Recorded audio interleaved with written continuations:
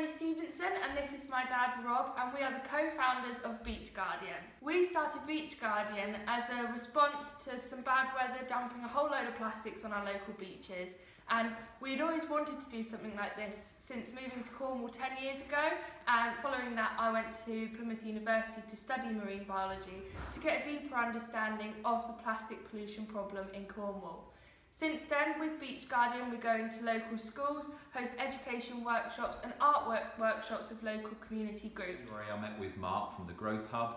It was a really good and beneficial meeting, gave me lots of advice, listened to our ideas and gave us some very specific information, helped us to set up the Community Interest Company and steered us in the right direction, and putting us in touch with various other organisations so we could attend some training courses and receive some grant funding.